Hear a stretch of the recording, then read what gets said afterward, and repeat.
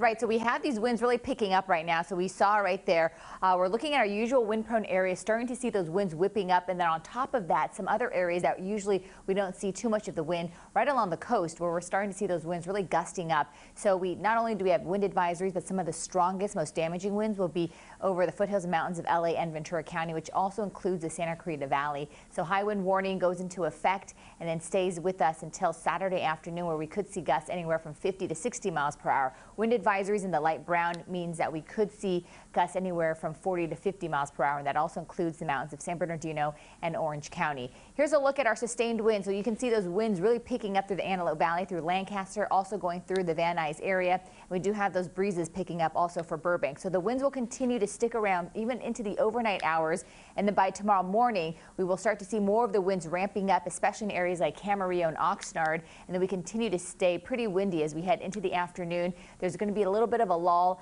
and then by the time we head into Sunday morning, we're looking at more of those winds picking up in the same places, and these gusty north to northeast winds will also allow us to dry out, and then those temperatures will be a little bit warmer as we head into the beginning of next week. We have a ridging taking place because of that low pressure system that has left the area that brought all that rain again to Northern California, but we didn't see anything here. And so with that ridge of high pressure, it blocks away any other moisture that continues to get closer to the northern part of California and then also the Pacific Northwest. And this high pressure system is going to basically park there for the next few days and continue to strengthen. So by the middle of next week, we're talking even hotter temperatures. So get ready for summer-like conditions. Tonight, we don't have a lot of cloud coverage, just those winds. So in our wind-prone areas, we're looking at warmer overnight lows, 50s for Santa Clarita, 52 for Van Nuys, but a lot colder for areas like Burbank, downtown LA, Ontario, and then also the Riverside area. Let's take a look at our 7-day forecast as we head into the weekend. Temperatures will be slightly above average. 60s and 70s will continue on into Monday and Tuesday,